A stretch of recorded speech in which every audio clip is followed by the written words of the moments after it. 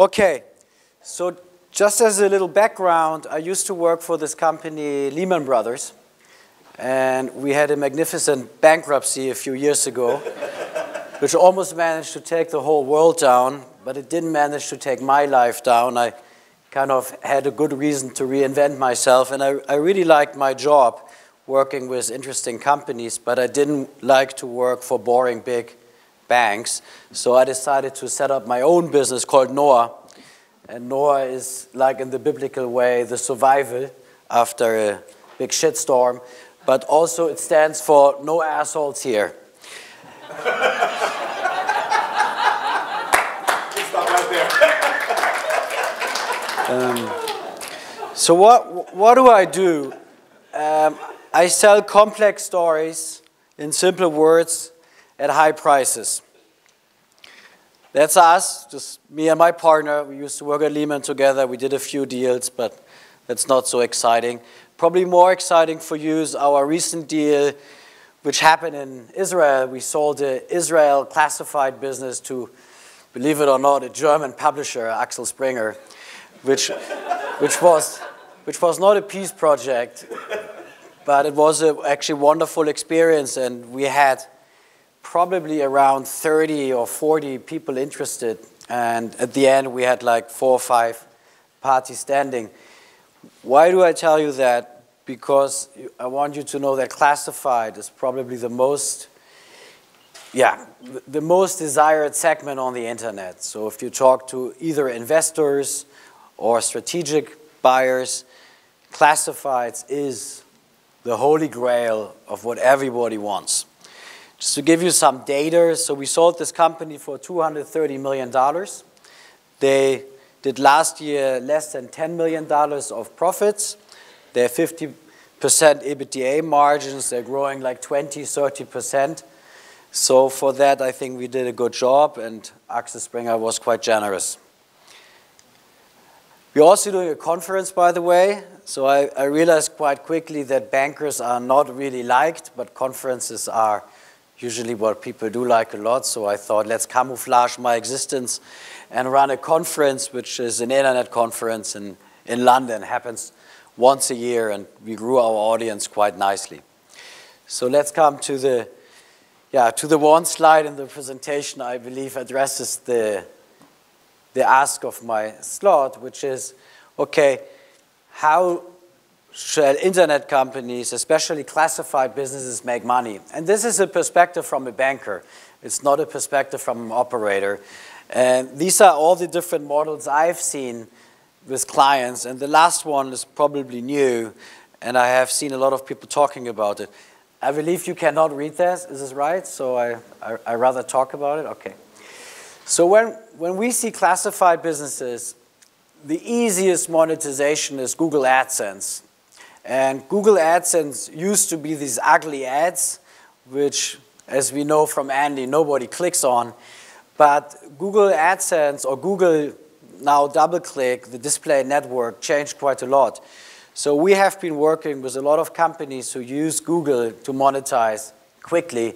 And surprise, surprise, out of the 50 or even 100 ad networks out there, Google still gives a lot of value. And we benchmarked their CPM rates or CPC rates across the industry, and they're still, in many cases, the highest. And how do they do that? They do it by serving contextual display ads. So Google AdSense or Google Display, served through the same ad server, is quite reliable, yet not huge, but easy to implement monetization. The next one is display, and remember, Google also sells display, but display advertising is probably the next interesting monetization in terms of revenue per user, RPM, which when you say, show me the money, that's how we would benchmark the ability of any website to monetize. So we would take their revenues and their users, and we calculate an RPM, revenue per 1,000 users, which gives you an idea on how well a site monetized. So display advertising, you can have in-house or you can have an agency mandated for it to sell your ads. Yad Stein in Israel, which is like the classified leader, they have like probably 90% market share of originated real estate or auto transactions in the whole country. So they are by far the market leader. Interestingly, they generate 50% of their revenues in display. And these are usually real estate developers who take big ads. So although display, as we know from the click-through rates, is not that sexy anymore, in some instances, like for Yad Stein in Israel, it works quite well. And big developers take big display ads on the site, and people do actually click on it. Why? Because it's relevant. So if you're lazy and you have some traffic, go for Google. If you have a good audience and you have targeted users who are looking for very specific content, you can use display advertising quite effectively. I think that some CPM rates these days go up to $100, especially in the financial world. So it's worthwhile checking it. The next model we see is listings, which is a paid-for inclusion model. So advertisers pay to be included in a result, sometimes ranked on top, sometimes highlighted. And there's always, I would say, a very interesting question. How do you maximize your revenues by not harming the user experience? So you don't want to have, and by the way, that there was a bit of a problem in Israel because they sold these premium listings. And they were orange. They looked really ugly. Yeah? So at some stage, when you do a search for a popular area in Tel Aviv for real estate, your entire page was orange. It kind of didn't make any sense for anyone, not for the advertiser, and the users were complaining. So you have to really adjust to keep listings, the ones which are paid for, exclusive, and don't scatter the whole page. So leave value for the user and make it enjoyable to search for an auto or for real estate. So the whole listing model is quite delicate and has to be very sensitive in terms of how you price it and how you sell it. There's automated sales versus Salesforce or telesales. So you have sometimes feet on the ground to visit the bigger ones, but telesales usually complements with it. And we believe a lot in an automated booking platform where people can go on and actually buy their premium listings without you ever visiting them. And then you can visit or call them to upsell. The next model is the CPC model, which you probably know from Google. When somebody advertises on Google and you click on it, Google makes money, whatever, between 20 cents and $5. It's kind of classic. It's probably, of this page, for classifieds, the biggest revenue stream for the industry to come. We are more in the listing space, but we are moving into CPC also because of mobile. In mobile, you have a better ability to track the user, and therefore you have the ability to also go easier to a CPC model. Now, you probably know some meta search engines like Trivago, but also Trovit. So these companies aggregate a lot of listings, and the listing providers, they don't advertise, they only pay per click, which is different. And they are basically getting the user, and once they have the user on their site, it's their job to convert and generate more revenues with them. So the portal just sends off the user and gets paid per click. And Trivago is an interesting company. I don't know if you have heard of them. They got acquired by Expedia last year for over $1 billion. Actually, we worked on that deal. And the interesting thing was they started with a community, like a bit like TripAdvisors, where they had users rating hotels and writing about them, and nobody really cared. So they didn't sell any display. They had no Google AdSense. They had hardly made any revenues. So eventually they said, oh, let's just start over. And they thought, because travel is an oligopolistic market and you have one hotel which like at least five different travel agents, OTAs, selling this hotel, what it comes down to is price. So they said, okay, the user can go to Expedia, Booking.com, HRS, but we will create value by bundling all these offers, and that's why the user will come to me and they will get the cheapest price. So they have done that, and the OTA, the advertising they paid for was per click, so the user left Trivago to get to those sites. So this is all about clicks. And the next model is CPA, and CPA really stands for cost per action. So you only really pay when there's a transaction. Now, in classifieds, that's kind of hard because you cannot prove, usually, your advertiser that you delivered a transaction. You can prove that you send a user to their site, but you can hardly prove that somebody signed at the dotted line. And why is that? Well, it's because you're not there when the viewing happened, the real estate viewing or the test drive, and you're cut out of the transaction, which is the dilemma, because a real estate agent could make 100,000 euros to deliver somebody who buys a property, while you make, in the listing case, per listing maybe $10 a month, or in the CPC model, you send maybe 20 users for 30 euro cents per click, but the agent makes up to 100,000 commission at a very high property, or let's call it a few $1,000s.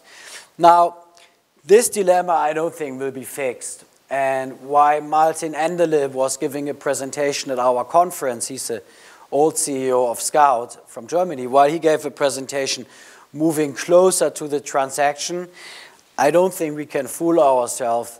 We won't be able to cut into the pie because we won't be able to prove that there's a transaction. On mobile, there are more ways to monetize, and I think they're developing with huge excitement. And you can organize viewings and get revenues per viewing, and you can do more things because you are mobile. But in the traditional world of desktop, the CPA model in our industry won't work. How does it work in other industries? The insurance industry is doing a great job in that. So companies like Money Supermarket or Check24, they can send the user, and then the insurance company finishes the user off, and they hope to close the transaction over an hour of a session, and at the end they enter the credit card. But what they usually do is they finish this process on their side themselves. So the insurance is all the 30 questions and 50 questions are answered, and then they actually close the transaction on behalf of their customer.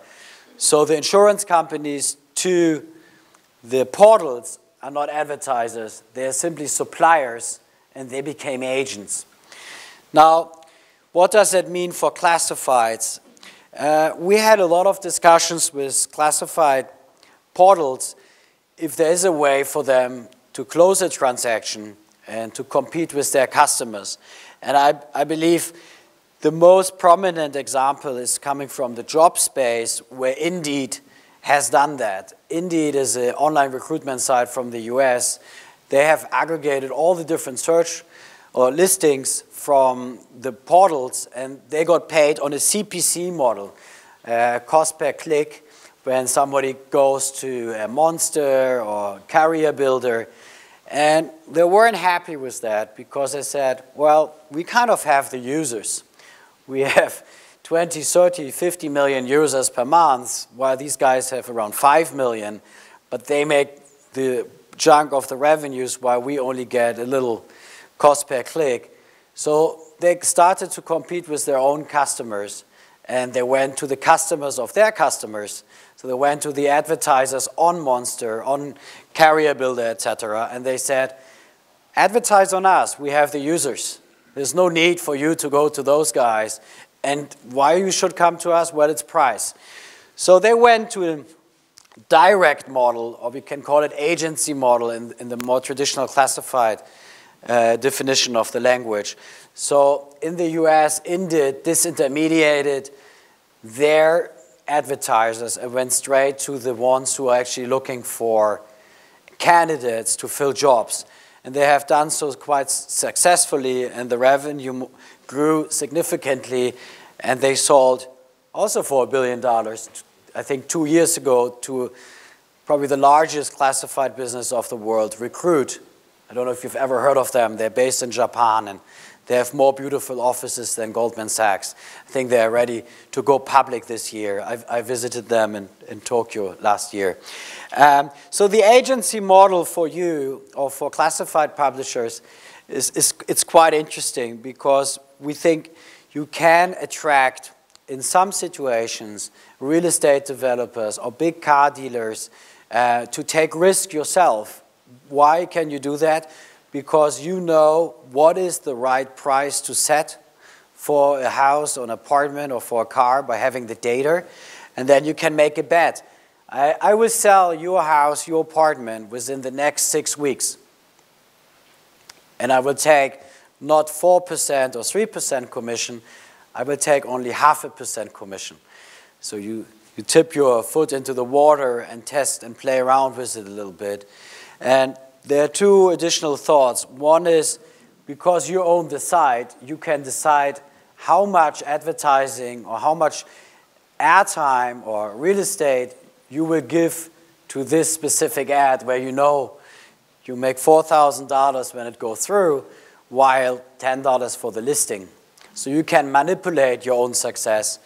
And second, we do not recommend the agency model unless you are a market leader in your niche or in your country, because if you're not, you play a very difficult, dangerous game, because you get in trouble with your advertisers. And it's not worth troubling your advertisers when you don't have a strong position, because then they go naturally to your competitors. We think there's a lot going to come in the last field of monetization, and we are excited to see the first models. There are new entrants coming into this, like in the US, but I think the safer way is to probably stay in the other 5 segments. Why the CPA is hard, CPC is interesting, and is probably a good alternative to listings, because just getting a paid-for inclusion model is probably not leverageable, because we are now at a stage where classified sites have been around for 15 years, so the audience will grow, but it's not growing as much as it used to, so you need to find ways to grow the dollars and not just the users. So that's the way how a banker sees monetization on classifieds.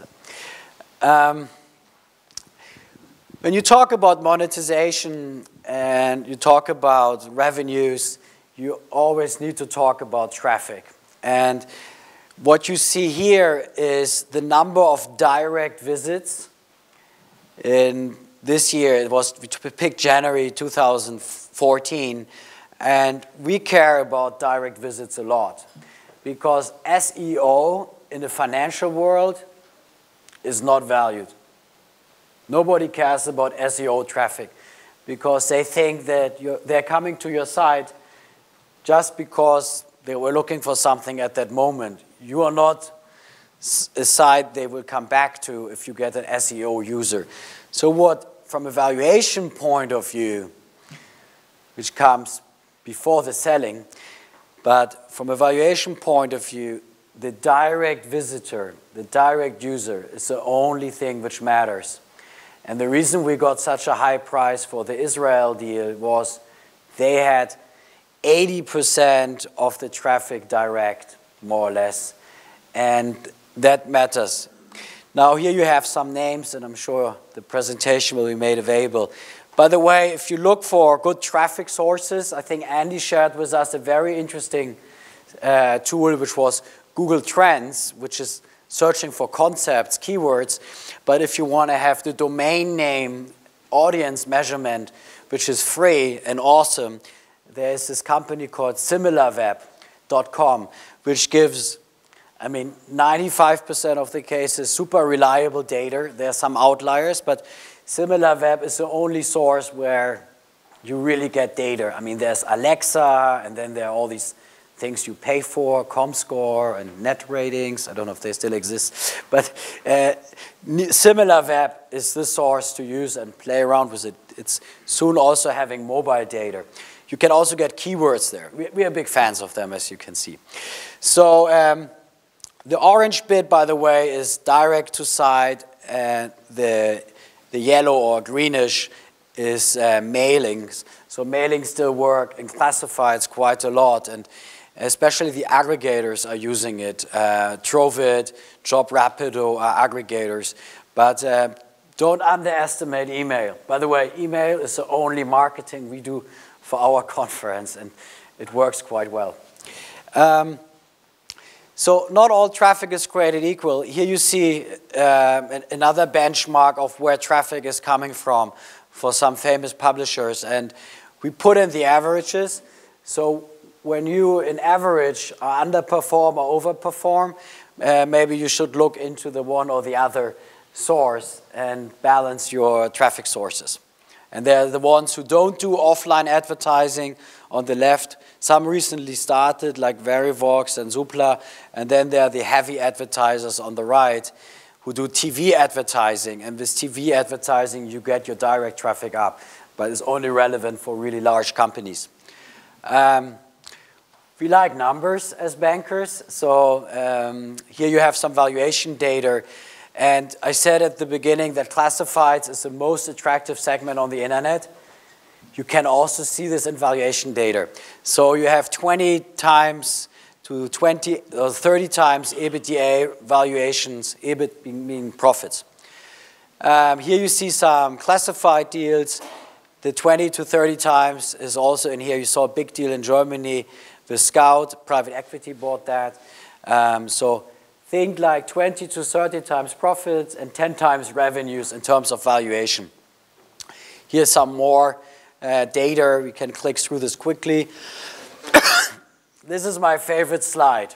When we think about valuation and monetization, we always need to think where the business is. And sometimes you just have a management team, and it's worth a lot because they've done it before. The next step is you have an amazing technology which no one else has, like Spotify. Spotify became successful because they were fast. They had the fastest technology. So to search was instant. It was like a millisecond you got the search result, like Google, by the way. The next step of the called evaluation chain is the users, the KPIs. Once you have users and KPIs and you have traffic, you're worth more than a technology or just a management team. Then the revenues come when you're able to monetize, which this conference is all about. And then it's not just about revenues, it's actually about profits, because you want to have money back once you invest. And just buying revenues, like we have seen in cases like Zalando in Germany, which is an e-commerce player making billions of revenues, but no profits, people ironically or cynically say, well, you just buy revenues, but that's not long-lasting because you don't make any gross margin. And at the end, you can't give anything back to your shareholder. And then the holy grail is market leadership. Once you are the leader, people pay premium, like we saw in Israel with Yad Shtaim. That's about an M&A slide, like what matters. I'm not going to walk you through it because it's really boring, but important. The valuation is not everything. There are a lot of things coming with it, and to really also understand in a deal. And this is my lessons learned of internet M&A, and maybe you can make this available as a handout. Bankers always try to sound complicated, but all what we do is common knowledge, and it's basically, hopefully, good judgment. So let's not fool you. A banker's job can be done by everyone else. I guess the one thing which differentiates us is experience and a bit of background. So here's some lesson learned which you can read through at your leisure. I'm happy to take some questions. I believe this was almost my last slide. This is my last slide, but this is just a number of funds. I think on the fund side, maybe the investment funds, if you're looking for investors, this looks quite complicated, but it's not. You always need to think about, when you talk to an investor, what is the amount of money they want to invest? Because there are kind of 4 stages. There are the angel investors who do like 200,000 to $1 million. Then there are the VCs, they do up to 50 million. That's what they want to invest, 5 million, 10 million. But then there are the growth capital guys and the private equity guys. So when you want to talk to investors, you always need to understand what's the money they want to invest. So you don't want to go to someone who wants to invest 500 million with a 500,000 investment ask and not the other way around. And this chart shows you the equity check size, the money they want to invest, ranged by low to high, and the reds are the sweet spots. We had 350 investment funds at our conference last year in London, so we have a bit of everyone. Okay, we'll take some questions. Sorry for rushing you. That's not a problem. Ladies and gentlemen, Marco Rodzynek, stay hard. Congratulations. Questions for Marco? Nobody's going to ask a question? That was too intense. If there's no question, I will be really depressed. Oh, there's a question. Don't worry. How do you look for prospects? Where do you find more classified businesses like ours? Yeah, this is a very quick answer. SimilarWeb. I mean, we love traffic because traffic gives you an indication of revenues and profits. Unless they're really incapable of monetizing, there's always revenues when there's traffic. So we use SimilarWeb. Then we check on LinkedIn how many employees they have. They're the corporate pages. And then it's usually word of mouth. So a lot of people come to us. But for us, the bad news is there are not many big ones left which are independent. I think Axel Springer, Schibsted, Naspers, they have done a great job buying up most of them. And it's kind of funny. If you look at M&A, we know all these big studies and surveys that M&A doesn't work. Once a company is bought, they destroy it. Most famous example, Time Warner buying AOL and they killed the company. Or IAC, who was it? Murdoch buying MySpace, yeah, killed the company. In classifieds, I cannot think of one single deal where the acquisition has not worked. Look at eBay buying Marktplaats in Holland, or, I mean, every deal worked, and it's a testimony of the strengths of classifieds. Classifieds is the best of the best in internet. It's better than e-commerce. Advertising sucks anyway because they're opportunistic and running around. But classifieds, you have the many-to-many marketplace. It works. So the way we find the few ones which are left are SimilarWeb and word of mouth. Burak? Hi. Some of us are pure online players like Sahibin, and we have quite a few players coming from the print background and now having both online and print together. What is your view in terms of M&A on print and plus online? It's a great question. How much time I have to answer?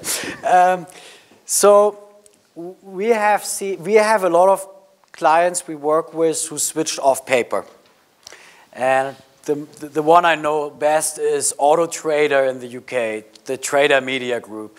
I think they still have it. It makes 5% of their revenues.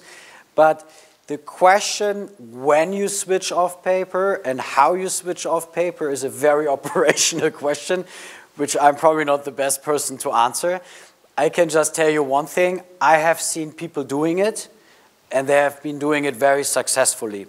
For example, once you switched off the paper, the print, you do not have any corporate conflicts of interest anymore. Yeah, you may lose some revenues and you may risk the whole thing, but it plays out in the long term. In Israel, by the way, the Yellow Page company, Golden Pages, they switched off paper last year, and now their revenues online grow 20%. They only used to grow 5% because they always had kind of this conflict of interest. When should you switch it off? I have seen people doing it when they had 60% of the revenues coming from print, so 40% of online. I think as soon as you have like a third of your revenues online, and online is highly profitable, while print isn't, you can switch it off already.